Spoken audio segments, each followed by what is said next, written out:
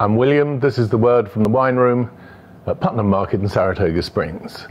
And as we run into the end of 2020, I'd like to talk about those parts of the wine world that really need your help. Sherry, of course, had a particularly checkered history, not least of which the reasons were that you could make sherry anywhere, even though the name comes from the town of Jerez in Andalusia in Spain.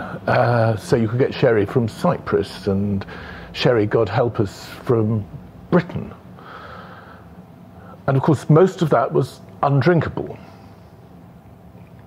And in consequence, the world abandoned sherry, partly because it was strong, partly because it was sweet, mainly because none of those things is fashionable. And what it's left us with is vineyards which have been given over to sunflower production or growing cereals, and the acreage of vineyards around Jerez has fallen by 2/3 since the middle of the 1980s.